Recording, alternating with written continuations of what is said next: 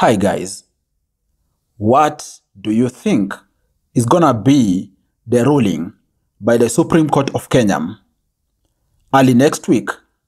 We've all witnessed this entire week the proceedings at the Supreme Court, whereby all parties to that case have made their submissions and also have been given opportunities to interject and also to respond to what any of the party was raising.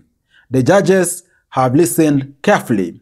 The bench, led by the Chief Justice Koome, have listened very, very carefully.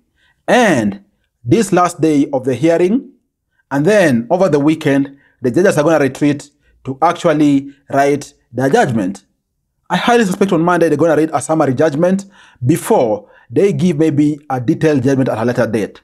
What do you think is going to be the decision? Do you think the elections are going to be nullified and then the country goes for a rerun? Do you think the court is going to order a recount of all the votes? Or do you think the pronouncement by Wafula Chebukati is going to be upheld? Not really sure, because there have been mixed proceedings in the court, but today the standout thing has been the case of Carmago, alleged that Carmago interfered with the elections today. What do you think? Drop a comment down below. Thanks a lot for watching. I'm your Azafagza Sifuna. Look forward to share with you other awesome videos next time. Bye bye and y'all take care.